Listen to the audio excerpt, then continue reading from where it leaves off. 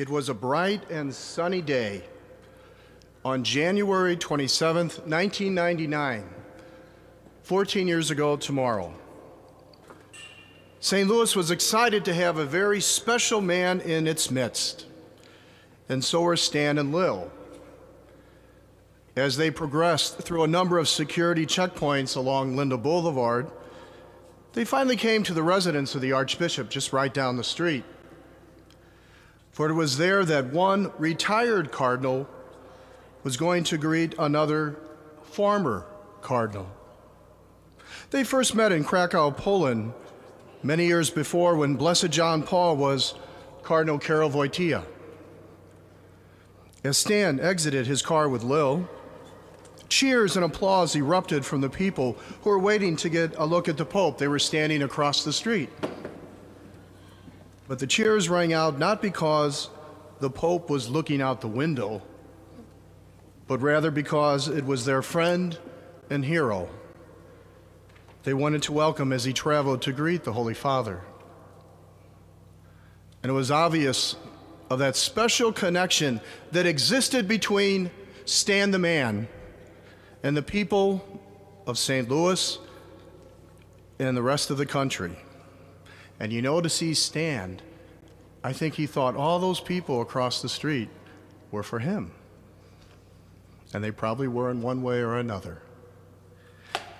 During that visit to St. Louis, the Holy Father, John Paul, was given a hockey stick that was autographed by team members of the St. Louis Blues.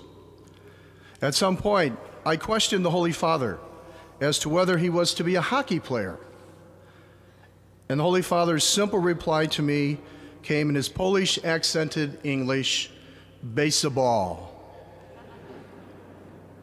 No doubt he was influenced by Stan, the man, his friend. There have been numerous movies about baseball players throughout time. William Bendix played Babe Ruth. Ronald Reagan played Grover Cleveland Alexander. Dan Daly played the beloved Dizzy Dean. And Gary Cooper played Lou Gehrig. These movies were a blend of fact and fiction, many times more fiction. And unless you're a classic movie buff like myself, as I confess to be, these movies have faded probably with history. But not Stan the man, who retired from baseball almost 50 years ago this year. For Stan and Lil and their journey just continued on. I don't know if there will ever be a movie made about Stanley Frank Musial, but to me that's really not so bad. I do hope, however, that perhaps a new local bridge may carry his name. Don't you agree?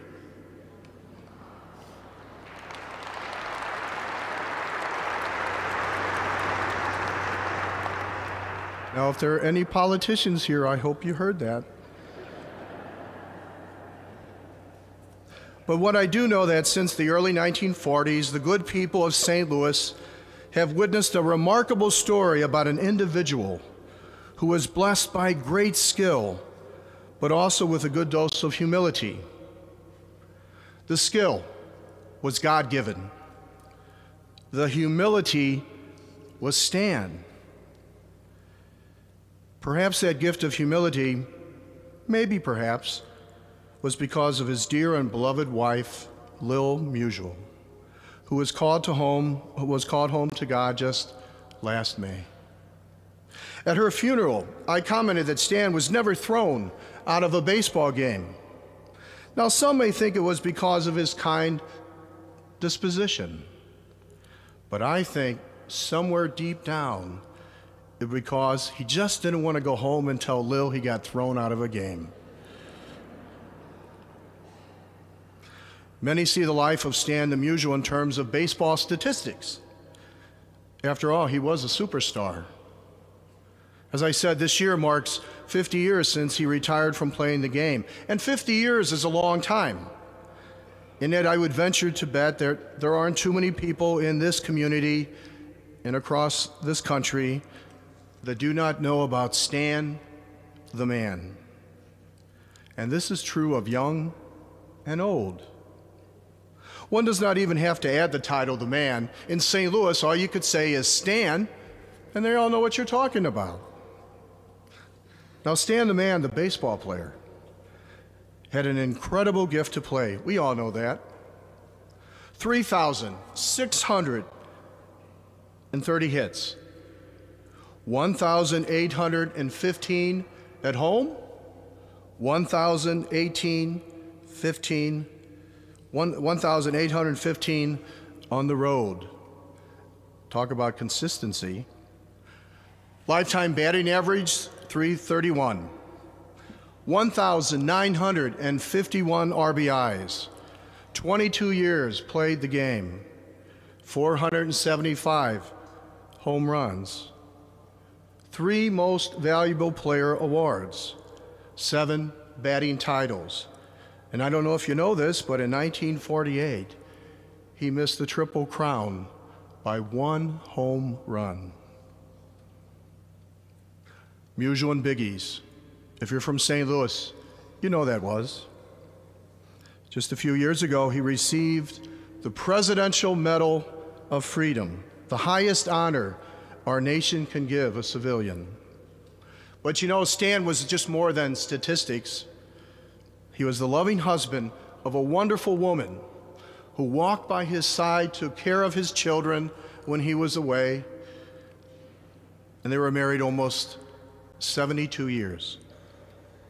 Father of 4 children, Richard, Janet, Jeannie, and Jerry. Grandfather of 11. Great-grandfather of 12. He was a brother, and he was a son, but he was a friend to thousands and thousands of people, not only in this community, not only in the United States, but throughout the world. And of course, he was a dear friend to number 2, Red Shandiest. And he was also a great man of faith. I heard his story that one day someone saw Stan coming in on a Sunday morning early, and they questioned him whether or not he was out all night. He said, "No, I'm coming back from Mass." I was blessed to serve as pastor of the Church of the Annunciata, Stan and Lil's parish, for the 4 years before I was named the Bishop of Knoxville, Tennessee. Sunday after Sunday, I would see Stan and Lil at that 11 o'clock Mass, sitting in the front pew by the shrine of St. Joseph, just faithful members of the parish for over 40 years. You know, there was a tradition at Annunciata that following Mass, Stan, especially in later years, would push the wheelchair of Lil to his car. People, young and old, would line up outside the doors of the church to assist Stan in putting that wheelchair into the trunk of his car. Now, I am sure that this was done because the people had a spirit of generosity and concern and care. But you know, once that trunk was open, Stan would dish out souvenir after souvenir. I have 3 or 4 myself.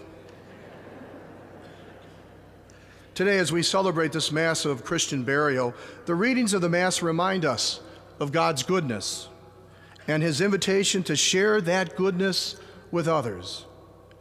These readings, the same that were proclaimed just recently at Lil's funeral, are a challenge to all of us to look soberly at our life and to ascertain how well we live our faith and respond to God's challenge to live our lives in making a difference in the world in which we live. Can't you just picture Stan when you heard the gospel? Blessed are the poor in spirit. Blessed are the lowly. Blessed are those who hunger for holiness. Blessed are those who show mercy, and especially in Stan's case, to pitchers. Blessed are the peacemakers. And perhaps, if the Lord doesn't mind, I might add a few more. Blessed are those who are kind and offer a friendly smile to all that we might meet. Blessed are those who take time out of a busy life or a busy day to share with others, and in case for Stan, to sign autographs forever. Blessed are those who use their talents to the fullest and are always grateful for those gifts, for they know they come from God. Blessed are those who play music, in parentheses, harmonicas, and bring joy to others. Blessed are those who serve the community in which they live, love their families, and treasure their friendships. Be glad and rejoice, for their reward in heaven is great. With a twinkle in his eye, with the sounds of his harmonica, and always with his kind smile, Stan truly lived out his life with faith. He was grateful for what he was blessed with and had a strong desire to share his gifts with others, and thank God he did. You know, God, our most loving Father, invites all of us to a special relationship with him. We all know that God has blessed us all with life that is filled with many gifts and talents. He has blessed us with family and friends. He has blessed us with acts of kindness and a joy-filled heart. And he waits, and he watches, and he listens to see what we do with our life. Stan, as we know, throughout his life, those 92 plus years, lived life to its fullest, always grateful to God. I just read the other day that Cardinal baseball will never be the same. We will no longer see Stan on opening day as he rides with the field with Brian, demonstrating his love for St. Louis and for baseball. Never again will we witness his joy as he travels on a field of green.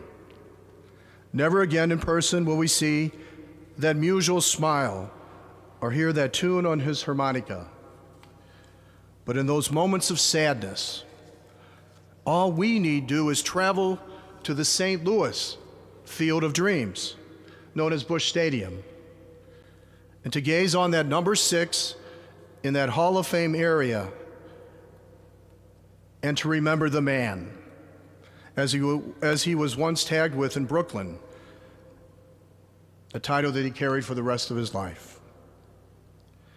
It is easy, at least for me, and I think for all of us, to understand why Commissioner Ford Frick stated at Stan's retirement, "Here stands baseball's perfect warrior. Here stands baseball's perfect knight." A few years ago, another great Cardinal hitter began to acquire from others the title of El Hombre, the man. I truly was edified to see that Albert Pujols vehemently rejected that title, stating that there was only one man, the man. And he also did this in Los Angeles, such as of his respect for Stan, the man. There was great affection between these two great hitters of Cardinal history, even to the point of Stan stating that whenever Albert would see him, he would approach and give him a kiss right on the forehead. I would think Stan liked that. You know, many believe that St. Louis is a special place for baseball. I tell the people in Knoxville that all the time. Some even call it baseball heaven. Since 1941, Stan has called St. Louis home. And you know, I think that Stan enjoyed being Stan. He enjoyed the people. He enjoyed the sacred trust that existed between a fan and a baseball player and a team. And he enjoyed the people that appreciated a game, which he often said gave him great opportunities. He told me once in a conversation that early in his career he met Babe Ruth. And Babe Ruth told him that he thought Stan would be a pretty decent player. I wonder what the conversation in heaven is like today. have a Budweiser. And so to you, the Musial family, who graciously shared your parents, Lil and Stan, with the Cardinal Nation, I know that I can speak for so many when we pray that as the man has left this baseball heaven, he now shares with Lil a place in the kingdom of heaven. We pray that he may have heard the words of our dear and loving Savior. Welcome, Stan. Welcome, good and faithful servant. Welcome to the place prepared for you from the foundation of the world. Eternal rest grant unto this our friend, O Lord, and let perpetual light shine upon him. May his soul and all the souls of the faithful departed, through the mercy of God, now rest in peace. Dear Stan, our friend, rest in peace.